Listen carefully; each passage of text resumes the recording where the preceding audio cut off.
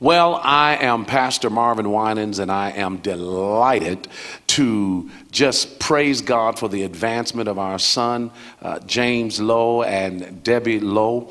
And Bethel, you have a jewel, and I pray that the anointing of God would just increase in your life, that the wisdom, the power, the miraculous working power of Jesus Christ would be evident in that ministry. And we bless you now that the anointing that you have received and the anointing that you have would just be increased in the name of Jesus, that souls would be saved, bodies would be healed, folk would be delivered, demons would be cast out, and the power of God would be made evident. Hallelujah. Pray ye therefore to the Lord of the harvest, that he will send forth laborers into the harvest. 8 months ago, right here in this room, the Spirit of the Lord did something dynamic in my life and dynamic for this church.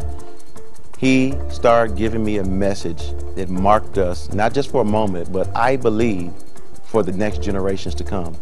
He said the words to me, it's harvest time.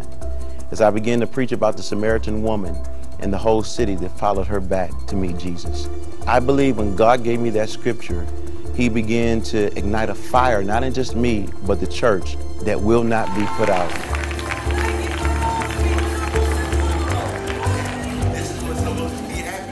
Hundreds of people in 8 months have been saved, filled with the Spirit, and 350 have been added to this local church.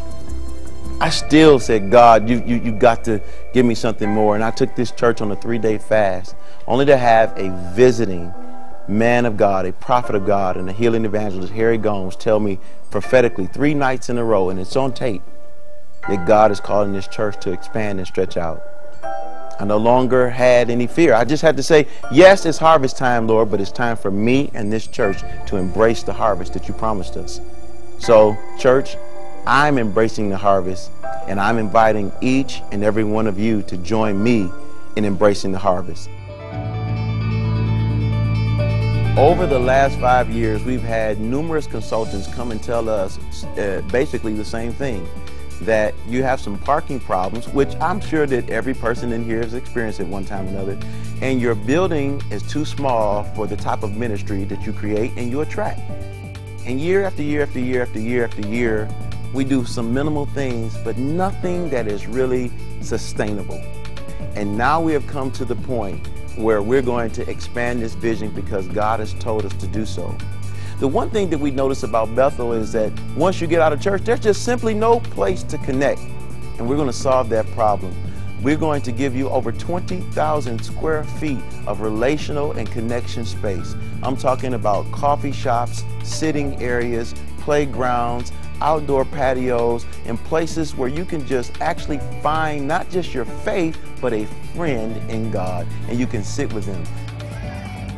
The other thing we're going to do is more than double the capacity of our sanctuary. How about that? And we're going to have a stage that is big enough to accommodate the type of choirs and worship that we enjoy as a ministry. And you're going to have seating that you can actually bring a friend, give them an individual seat, and they can feel comfortable.